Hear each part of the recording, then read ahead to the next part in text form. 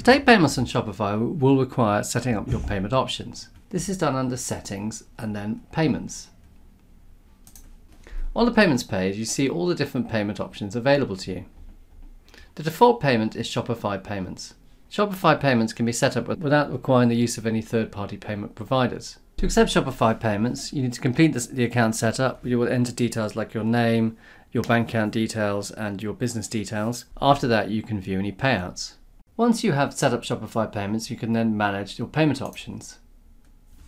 Here you'll see your standard rates, and you'll be able to choose the kind of cards you will accept. Standard cards all have the standard rates, but American Express will be charged at different rates. Shoppay is an option where customers who have bought previously on a Shopify store have their address and payment details saved to enable a faster checkout. This is a popular option and it is a good idea to select this. You can choose whether to choose Apple Pay and Google Pay, and also the countries that you sell to. So if we add a country region, let's add, say, Austria. You will then accept Austrian euros. Here you will see the exchange rate which is set for this country, and you can choose whether to increase or decrease your prices by a set percentage. Underneath countries regions you can set rounding. Now this sets rounding for shipping rates or prices which have been converted. You can choose to enable or disable this. Here you set the bank which your payments will be remitted to, and also under this you can set how payouts are described on your bank statement. You can also choose your payout schedule. By default it's every day, but you can choose less frequently than that. On credit cards there are two types of automatic fraud prevention. The first is the postcode verification. This compares the numbers on the address given by the customer to the numbers on their card address.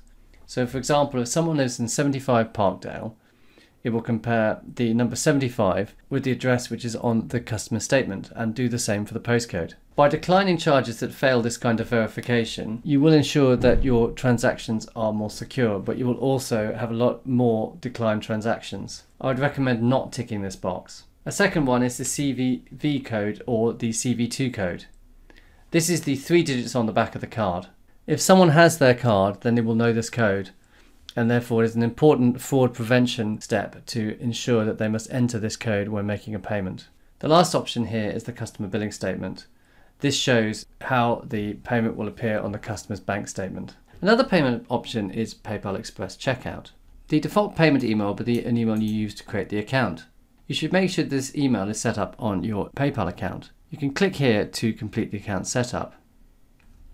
Another option is Amazon Pay. If you click on this button here, you'll be taken to set up an account.